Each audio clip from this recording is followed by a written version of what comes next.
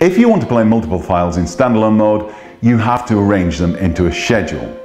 This can be single pictures, videos, PDF and PowerPoint files, or you can use Magicinfo Author to produce complex content, with the advantage that you don't need to buy a license to use it. For more information on this, watch the video Using Magicinfo for Standalone Displays. Plug a stick containing your content into the USB socket at the back of the display, and then press the home button on the remote control to display the options. Select Schedule from the options, and then select the network box and change to flash disk. Then choose the option Select to create a new schedule on this channel. You can create up to 3 channels of content, which you can then change as you would a TV station, allowing you to have different content for different customers at the press of a button.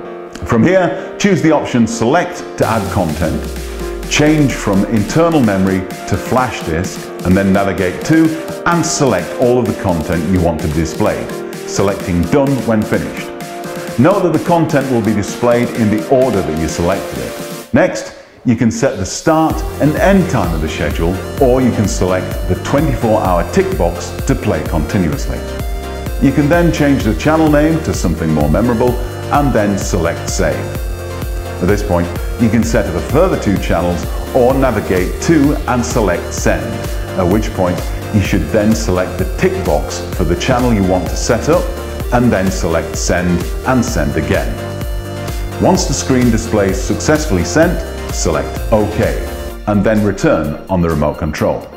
This will take you back to the Options menu. Select Player and then Local Channel to start playing your content.